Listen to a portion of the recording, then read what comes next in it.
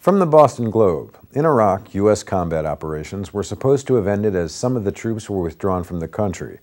But in addition to the 50,000 remaining troops, the number of private security contractors is likely to grow.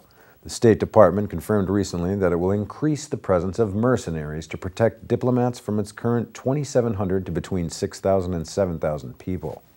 A July report from the Congressional Research Service indicates that the number of private security personnel has risen by 26% during the drawdown. The report also says there are 11,600 private security forces in Iraq operating under the Department of Defense, a number corroborated by the Federal Bipartisan Commission on Wartime Contracting.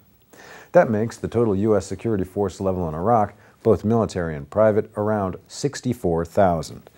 Contractors repeatedly demonstrated throughout the Iraq War and occupation that they are a largely unaccountable force. The most notorious firm is Z Services, formerly known as Blackwater USA, which was involved in the killing of 17 people in Baghdad in 2007.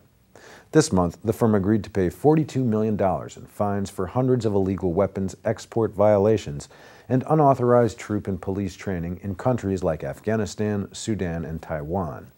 Ongoing investigations of company executives and employees involve more weapons violations, bribes to Iraqi officials, and fatal shootings in Afghanistan.